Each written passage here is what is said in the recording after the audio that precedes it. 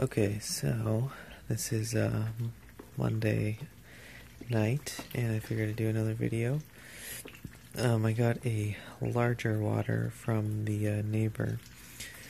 So instead of this little mason jar, which needed to be filled up like 3 or 4 times a day, now they have this gallon one.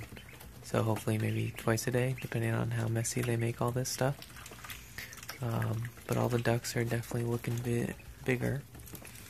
I'm trying to get them to clear out this food, because this food's probably been in there since they, first started.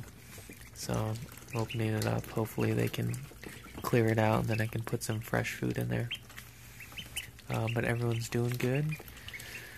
I'll probably put in a water dish every day so that they can dunk their heads, because apparently they need to flush out their noses or nostrils every once in a while, so they probably need something to do that.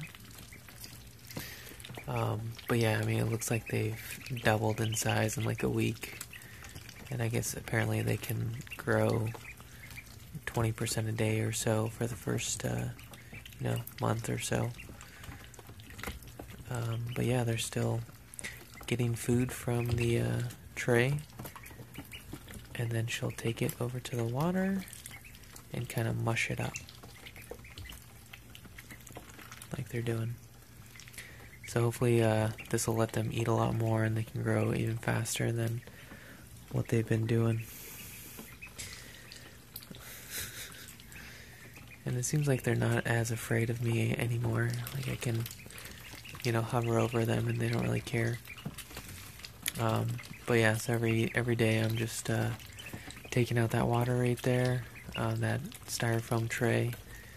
I guess if you get ducks, the larger that tray underneath, the better, because that'll just help you, clear all that water instead of going in those pine shavings or whatnot. So that's my only advice, and then a big water because they need it.